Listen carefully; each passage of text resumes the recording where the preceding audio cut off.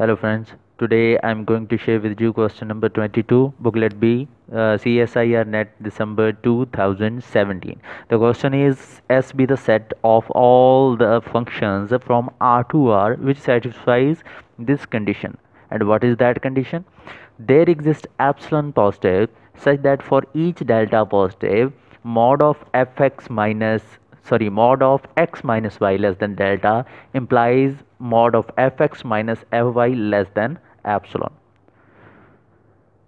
So we have to check these four options. The first option is all these functions are continuous. Second is all these functions are uniform continuous. Third is a bounded. Fourth is a constant. So which of the following is true? So this condition given in the question, it looks like condition of uniform continuity, but actually it is not a definition of uniform continuity. There is a big difference in it. In the definition of uniform continuity, there exists delta, not for each delta. For every given epsilon, there exists a delta, not for each delta. So this definition is different from the definition of uniform continuity. So to solve this, to check all the options, I consider a function. What is that function? Fx is equal to 10 by 1000 when x belongs to a rationals, set of rationals, and 9 by 1000 when x belongs to set of irrationals. So this is a function. Now I am going to prove that this function satisfies all these conditions, this unique condition of this set S, and this function belongs to S. Now how? Clearly there exists epsilon is equal to 1 by 10. I select this epsilon such that for each delta positive, mod of x minus y less than delta fx minus fy is equal to 10 by 1000, 9 by 1000. Difference of these two numbers is 1 by 1000 less than epsilon 1 by 10. So why I choose this value of fx is 10 by 1000 and this value of fy is 9 by 1000? Because if x belongs to rationals, then fx is 10 by 1000.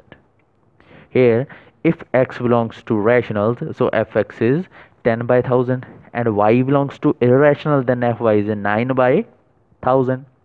The difference of these two numbers is 1 by 1000, which is less than 1 by 10. That I select epsilon here. Epsilon is 1 by 10. Now what should be the next case? Maybe it is possible that x does not belong to q and y maybe belongs to q. So there is difference. So we have to discuss the next case. The next case is similarly, again I select epsilon 1 by 10 because here the epsilon is unique. The epsilon exists only a single time, so we cannot change in every case this epsilon. So again, for each delta may be any number, you can change it, it may be any number. For all deltas the conditions should be satisfied. Here it is written that for each delta, so for every delta the condition should be satisfied. Now what happens? Fx minus fy, if x belongs to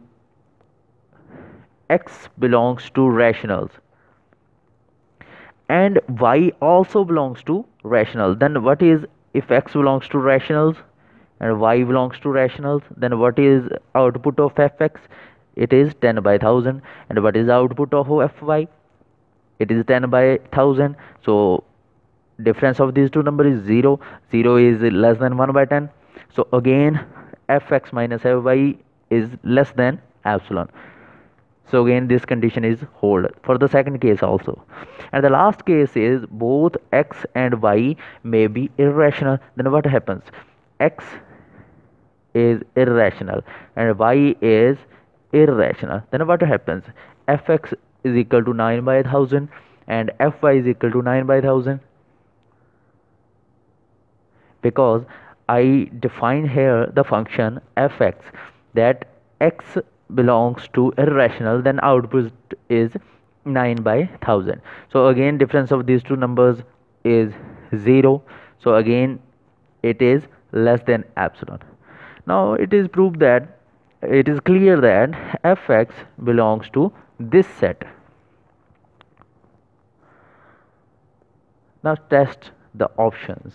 Fx is not continuous function. You can easily check that fx is not a continuous function.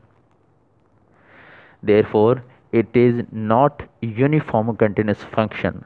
Also, these two outputs are different, so it is not constant function. So we have to take only a single option, and we have to take that. So correct option is this, third. So third option is your answer.